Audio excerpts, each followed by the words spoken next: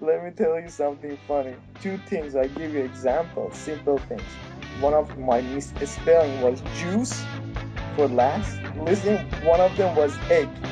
No I way. misspell these things. I will laugh at it because it's like a joke. You are now listening to the IELTS podcast. So you're living in Perth, yeah? Yeah, I Uh-huh. live in Perth. Yeah, I was a student here. I have done my master in architecture. So for the immigration process, I need to get IELTS, so 7 each in order to be able to get my permanent residency. So What was your score last time? The last time you did it? last time was 6.5, 7.5 for my speaking, Mm-hmm.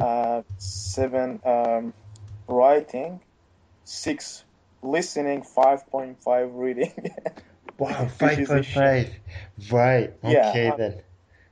yeah, I got all sort of scores, like 6.5 for reading, 6.5 listening. So, I got I have sat for the exam 5 times, so I got all sort of a score. But it was my first time to get I received 7 for writing. So all my score used to be 6 for writing, and then suddenly jump to 7. So yeah, exactly. When I look at the title, for your book, jump from 6 to 7. I was like, yeah, that's it. That's That's what I awesome. wanted. Yeah. So, yeah, I listened to your instruction. Yeah, I was confused at the first place. Then, how to organize my essay. I have read lots of things through, different websites. So then, I realized that, I have to focus on something which is more useful. So I found your instruction more useful than other tutors or other website that I searched through. So, so that's why look, I follow that and then suddenly jump from 6 to 7. Awesome, Yeah. awesome, man. And that's good. Now, I'm really happy actually because you were a perfect student. You did every Thank you. single task that was sent to you, and you did it fast. And you was like, usually you got the emails back to me within 24 hours, which is what I like, and then straight on to the next one. And so, what was the biggest challenge you had with the writing before you actually looked at the sentence guide before we started working together? I was confused. I wasn't exactly sure how to organize my essay because different tutors and different guidelines might say different things. So I was confused how to structure that, right?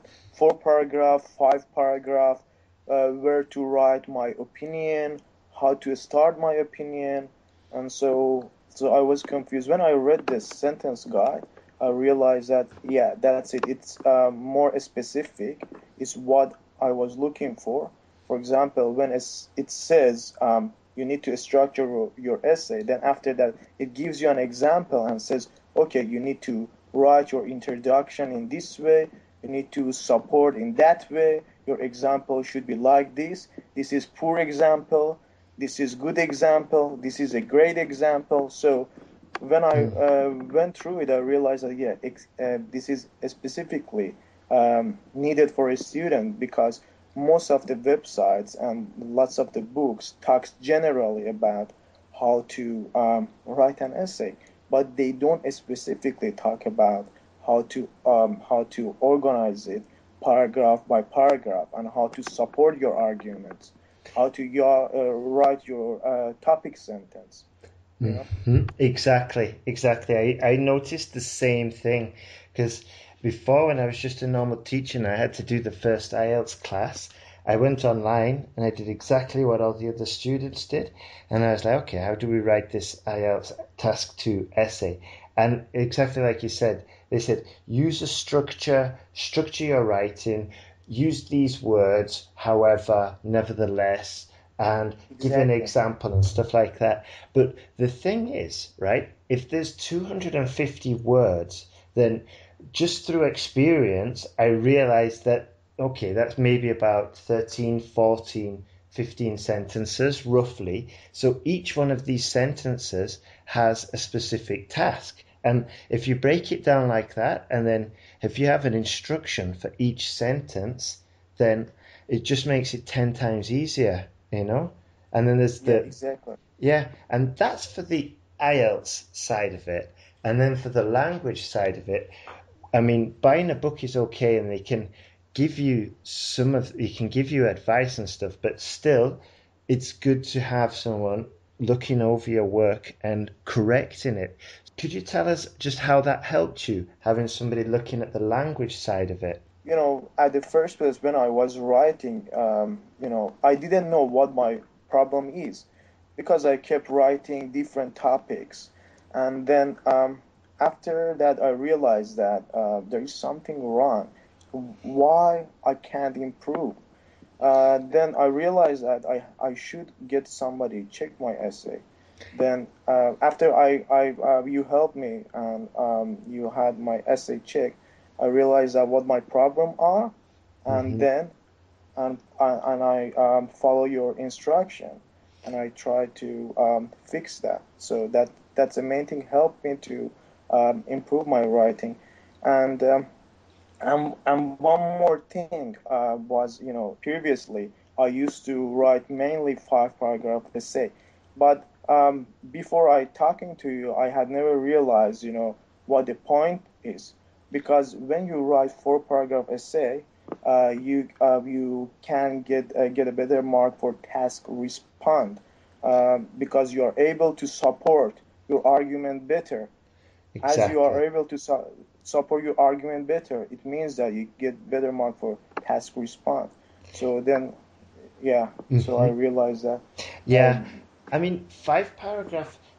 This is like exactly what you were saying before. Like lots of different websites and lots of different tutors all have a different version of like what to teach and stuff. And the problem is, I think that unless you go deep into one method, learning a little bit from it, from all the different sources is going to be very time consuming, and you're going to have to check out, evaluate, and all the rest of it. But one thing that I learned with the 5 paragraph model is that it means that each paragraph is going to be about 2 or 3 sentences, so you cannot really fully develop your argument, you know?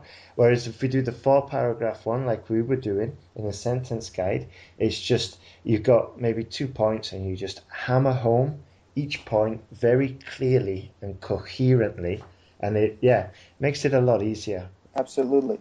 And another point, I realized that when I was working with you, um, I never bothered to check my essay after I finished that. So um, then after, yeah, so I mean, like, I when I finished writing, I was like, okay, that's it. And then my essay is okay.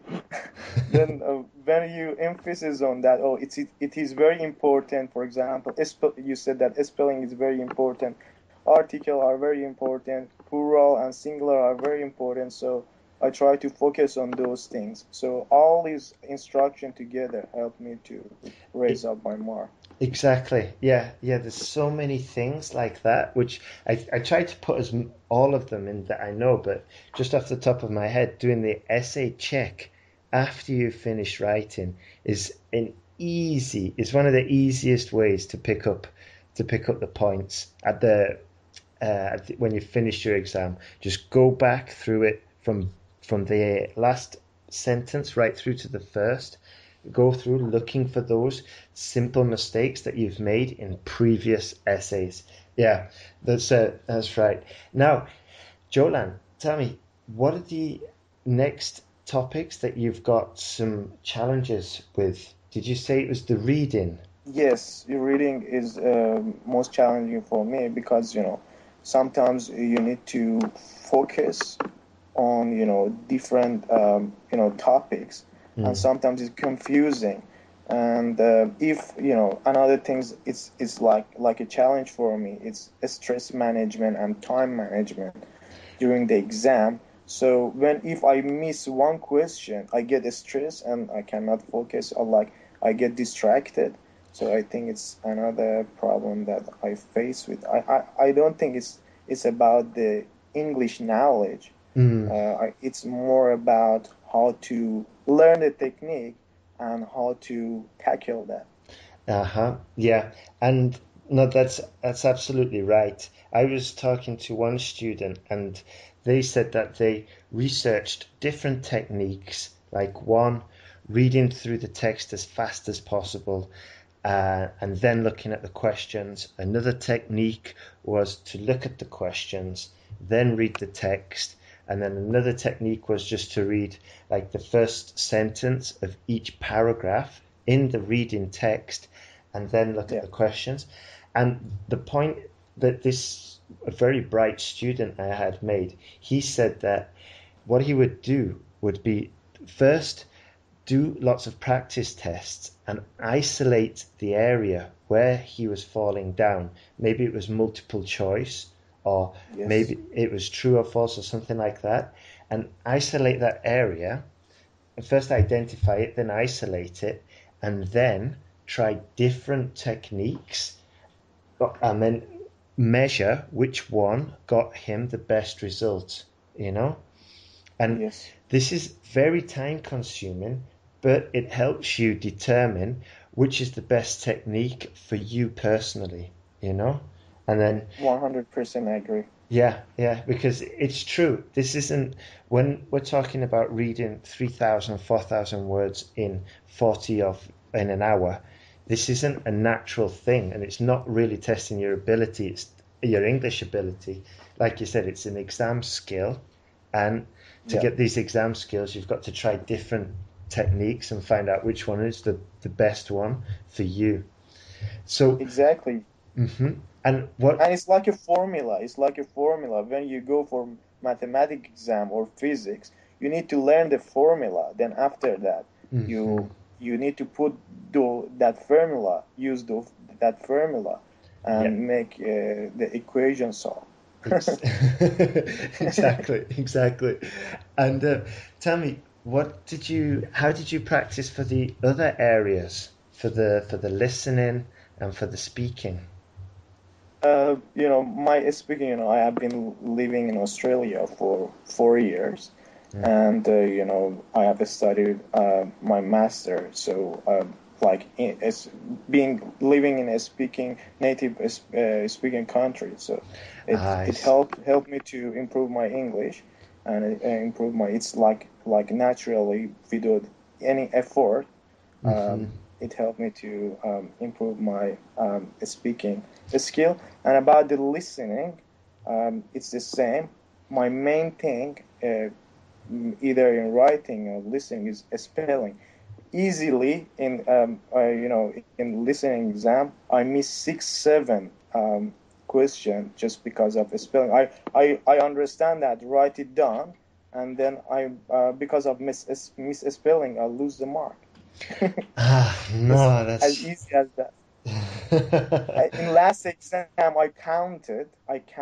I missed 7 just because of the spelling. Oh my It word. means that I got 6. Easily, I could score 7. And it's because of, because during my master, I was all the time writing my essay and everything in Microsoft Word. So that's Yeah. why, Microsoft Word fixes everything for you. So that's why it happened to me. Whenever I let me tell you something funny. One of the things, 2 things, I give you examples, simple things. One of my misspelling was juice for last. Listen, one of them was egg. No I way. misspell these 2 things. And you laugh at it because it's like a joke. And I'm like, how could you do that? I mean, so it's not about the English knowledge. It's more about, I have to sit for 1 month, 2 months, just practice my spelling. That's it. Maybe next time I go for writing, I get 7.5, 8, because I got lots of spelling mistakes. So how are you going to improve your spelling then? Are you just going to use, I guess you could just use Microsoft Word, no? And just start writing. No, Just it's start gonna make it. It's right. gonna make it worse.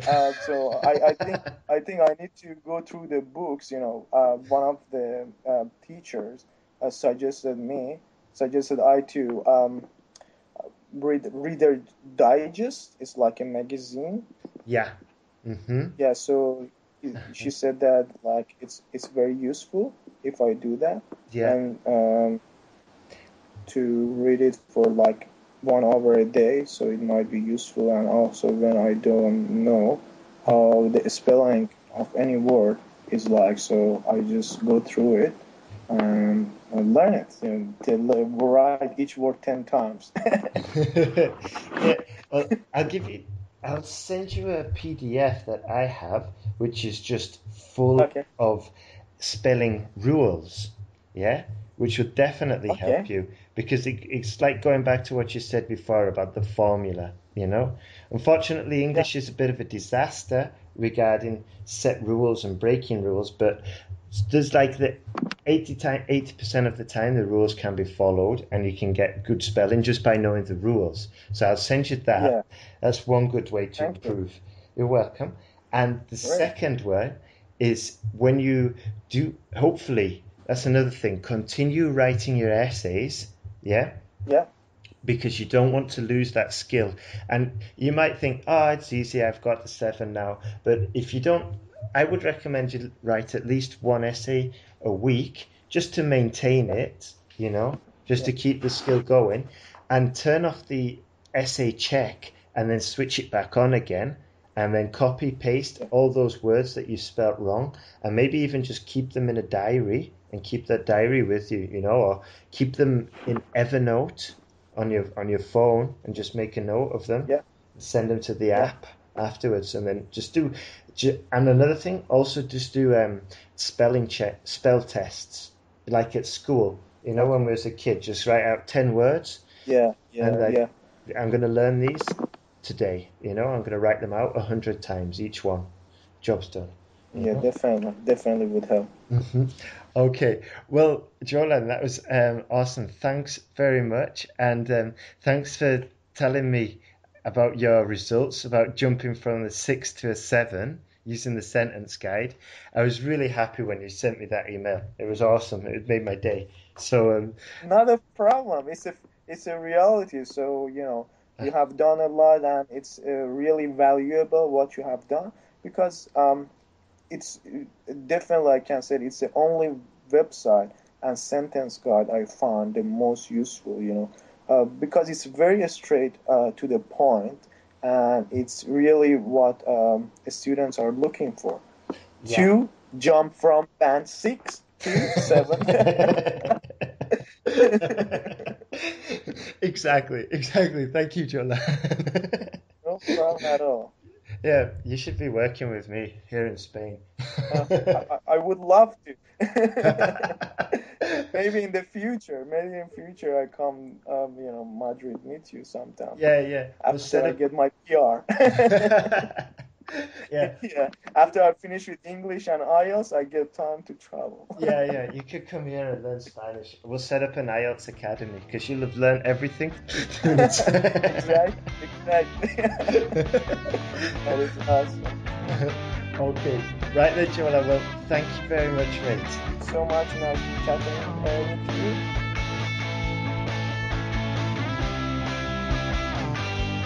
Remember to leave your email for updates.